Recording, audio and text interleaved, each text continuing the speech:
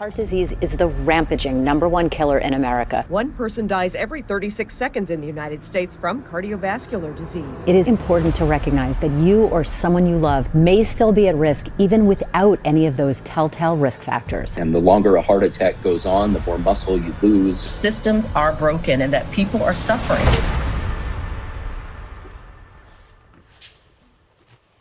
Okay, ready to get started. We are considered in the United States to be supposedly the most modern nation in the world.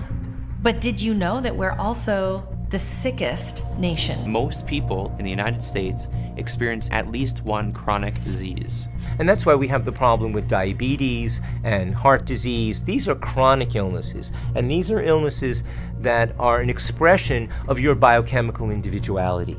So if you could imagine someone who's carrying an extra 50 to 80 pounds of body fat, pre-diabetic or type 2 diabetic with high blood pressure and heart disease, who has been sitting at home for years, being asked to stand up and go run a marathon, that's exactly what COVID-19 did. Why are these things increasing? It's increasing because metabolically we're going down the wrong path. I can safely say we've peaked as a species.